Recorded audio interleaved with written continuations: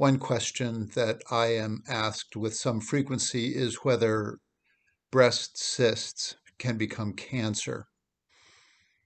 And the answer is only very seldom.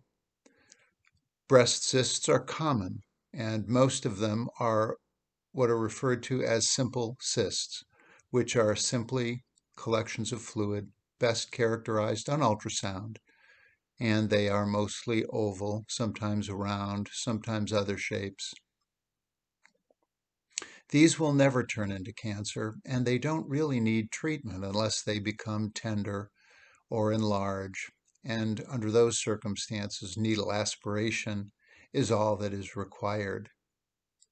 Some breast cysts are referred to as complicated, and this means that when an ultrasound of the cyst is performed, the cyst is not simply an oval-shaped collection of liquid, but it may have elements that make it harder to discern from other things. For example, it may have some debris inside it that can look like a solid component, or it may have a septum such that 2 or 3 or more cysts exist as a group, and they can be a little bit harder to figure out using ultrasound.